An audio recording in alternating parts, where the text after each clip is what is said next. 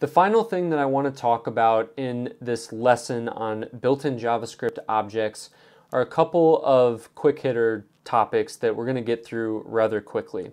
And the first one is going to be the math object. So let's go ahead and look. If we go to the documentation on MDN, go to JavaScript, go to built-in objects, and go down to the math object, you're going to see that there's a lot of built-in math functions. And as a developer, you might be saying, well, hey, I'm not writing a bunch of finance applications. I probably don't need this. Well, I'll show you in just a few seconds why it might be useful for you. All right, so if we go down here, this is a little bit different than we're used to seeing. So if we come into the console and talk about like dates or something, we know that we can make a date by saying new date. All right, so that's the syntax that we're used to. It's called the constructor syntax because we are constructing a, copy of this date template or the object. I mean, these are all terms that I'm kind of using in quotations because they're not perfectly true, but you kind of get the point. All right, so this is the way of constructing an object. Now, with the math library, you'll see that all of the methods, we're just taking the actual object. So we're saying math, and then we're just executing the method against it. So instead of saying, let's say my date equals new date, and then we say my date dot get date or something like that, we are first constructing the object and then using a method on it. And this is how we've done it with all of these. So you might say, well, why don't we say math equals new math, and you press enter and it's going to say math is not a constructor.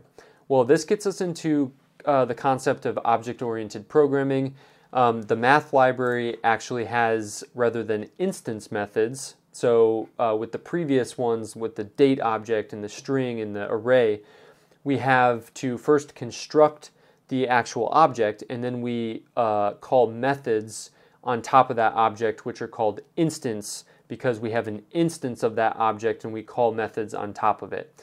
Now with the math library, we're just using static methods. So we just call it directly from the object, and it's pretty simple. So let's just go through a couple of quick ones that you might find useful. So let's see what my list shows right here. So let's clear the screen. And here are some of the common ones. So we have math.py. That's going to give you the value of pi. We have math.e. So this is, I think, Euler's constant or something like that. That might be something that you use. And then we start getting into the methods. So we have the absolute method.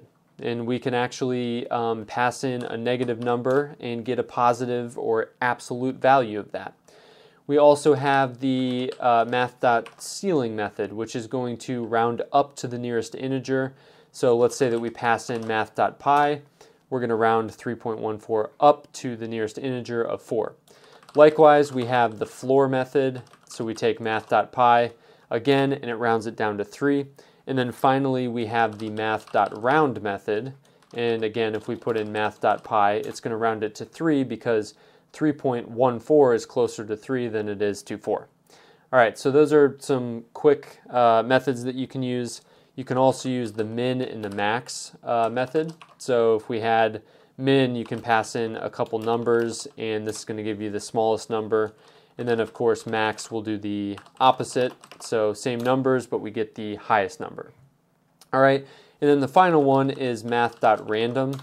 So this is going to give you a random number, or random decimal, between 0 and 1. Now, this has implications that you probably don't understand, but we've actually used this to get a random index of an array for previous videos.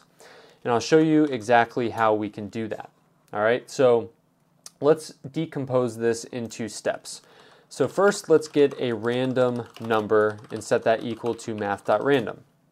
All right, so this is going to equal something between 0 and 1.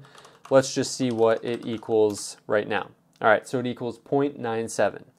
All right, so we know that if we multiply something between 0 and 1 by another number, it's going to give us a whole number between 0 and whatever number we're multiplying it by.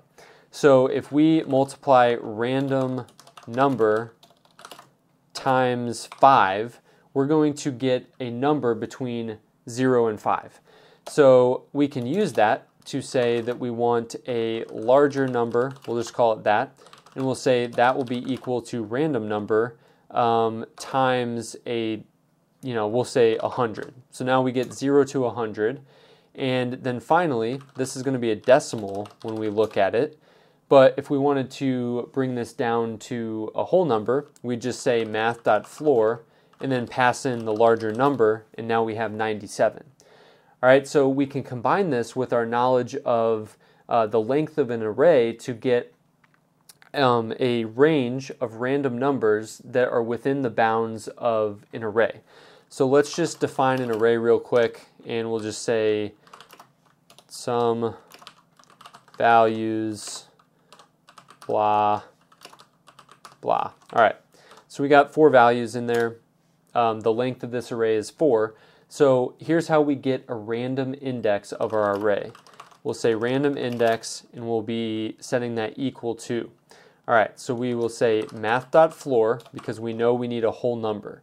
Now we want to pass in math.random, so a number between 0 and 1, and then we want to multiply that by the array.length so that we can get from 0 to the length of the array, which is always going to give us a valid index. All right, so we will set that equal, press enter, and now we can just take our array and pass in our random index, and it's going to give us a random value of that array. Now this may not seem all that useful in actual code, but it's going to be really useful when you're actually testing your code. So if you're unit testing your code, which we haven't talked about, it's often useful to just grab a random value from some array to test your code against.